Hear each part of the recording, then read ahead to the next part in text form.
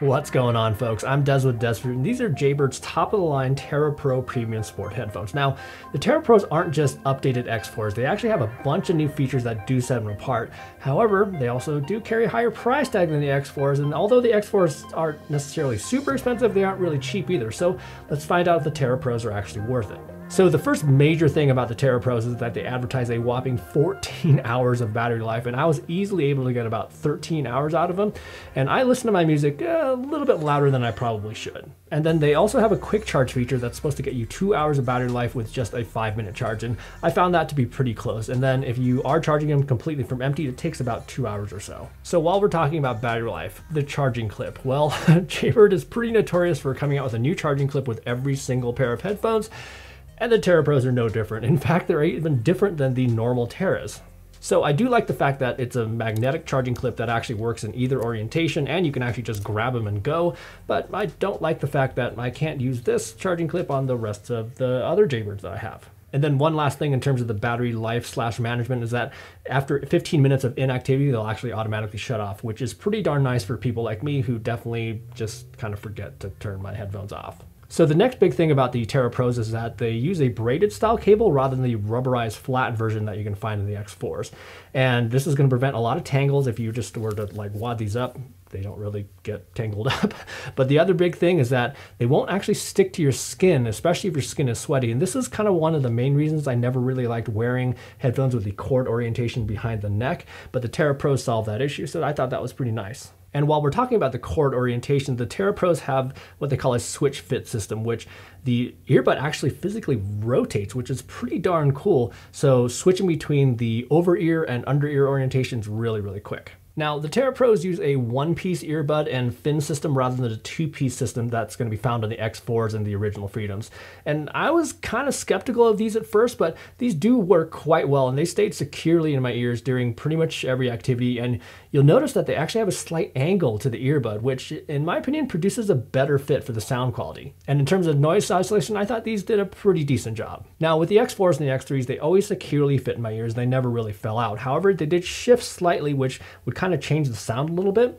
But with the Tarah Pros, with that angled earpiece as well as the silicone ear fin and tip, I never really had them shift around on me. They always produced a pretty consistent sound. And then while we're actually talking about the earpieces, they're actually magnetic, which isn't necessarily revolutionary, but when you actually do clip them together like this, it actually pauses the music. And then when you unclip them, the music resumes, which is pretty darn cool. So you can wear them around your neck so they won't fall off. And then the other funny thing is that if you are, like, let's say at the gym and you're talking to somebody and you take one earpiece out, you can actually clip it like this and make them feel really awkward.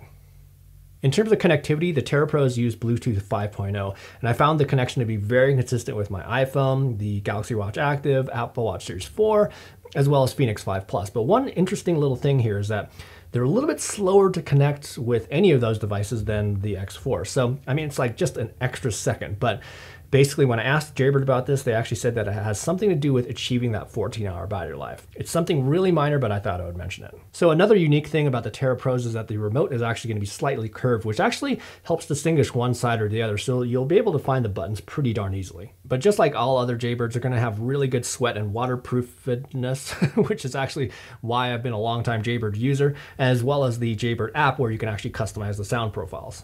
And then in regards to sound quality, the X4s and the Tarah Pros have a very similar sound profile, but the Tarah Pros do sound a little bit better, at least from my opinion. And I'm no audiophile or anything, but I think that has to do with that angled earpiece design where it actually drives sound into the ear canal a little bit more directly.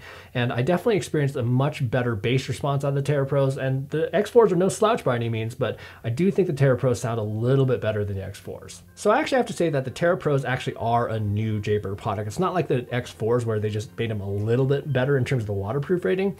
Jaybird actually created new features with the Tarah Pros that I didn't necessarily think I needed or even wanted, but they are all very welcome. However, they do come at that higher price tag. So if you're trying to decide between the Tarah Pros and the Run XTs, which I recently reviewed, I'd say just get the Tarah Pros. They're going to have much better battery life. You're not going to have those inconsistent connectivity issues with the left earbud, but that's just my 2 cents. But if you're considering the X4s versus the Tarah Pros, that's going to be a little bit tougher decision because the price difference is much larger.